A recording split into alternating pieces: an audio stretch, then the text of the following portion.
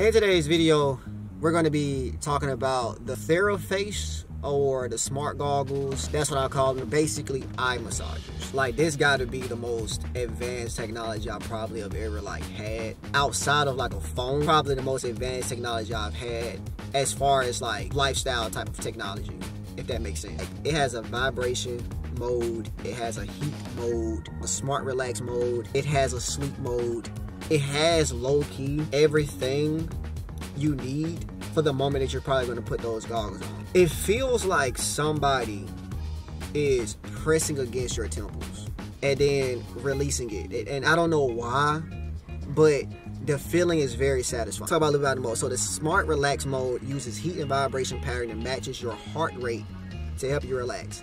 Like, that's crazy, bro. The focus mode uses heat and a single vibration pattern to help you relax and focus. The sleep mode uses slow wave vibration and gentle temple massages to help you fall asleep. See, that's what I was talking about. You can use the buttons on the top left of the goggles to adjust these settings. Now, you could connect it to a Therabody app. I didn't do all this. A couple pros that come with smart goggles, according to Google, it says it's comfortable. The padded leather interior and adjustable strap makes the smart goggles comfortable to wear. I agree. It wasn't bad. It wasn't horrible. I feel like it could have been better though. It says easy to use. The smart goggles have 3 buttons for power, vibration, heat levels, are easy to control.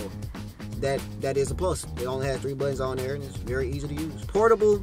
The smart goggles are compact enough to pack for a trip. That thing is very heavy duty. Pause. The battery life for the smart goggles have a battery life that allows for about 10 default massages before needing to be charged. If I read correctly, if you use the smart goggles like 15 minutes each day, that's how you're supposed to use it. You're supposed to at least put it on for 15 minutes. So some of the cons is noisy. Some say that the smart goggles are noisy and can be distracting. I kind of agree. Like, it's not something you can sleep with, I don't think. But I do feel like it's great for getting you ready for sleep. Route, some say, could be smoother to adjust. I agree.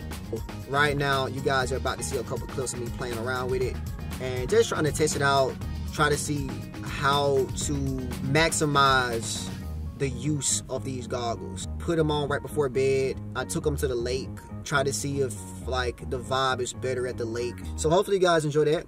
I'm gonna see you guys in a minute.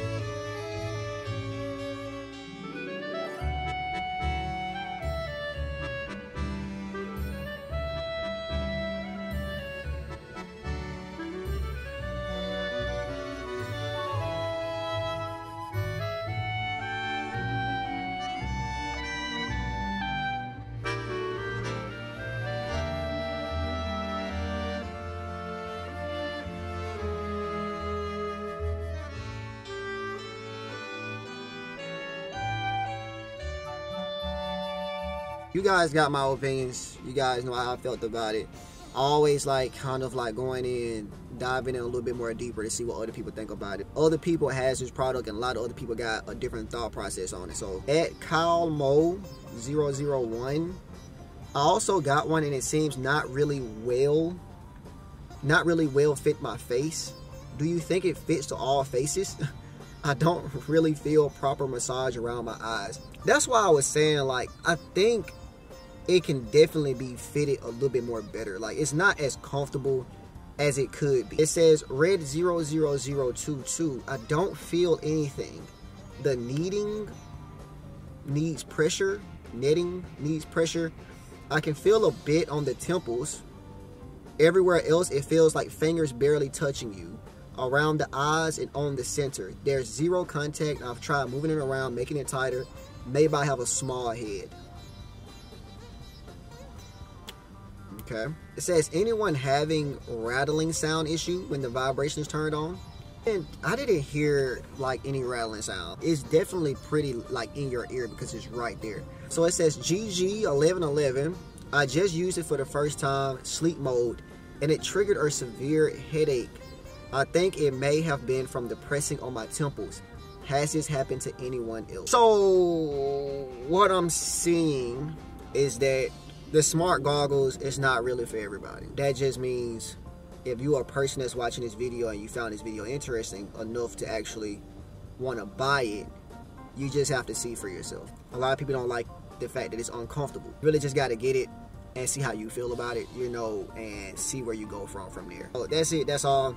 Hopefully you guys did enjoy the video. I don't know what the fuck I was just about. Video. I'm gonna see you in the next one. Peace out.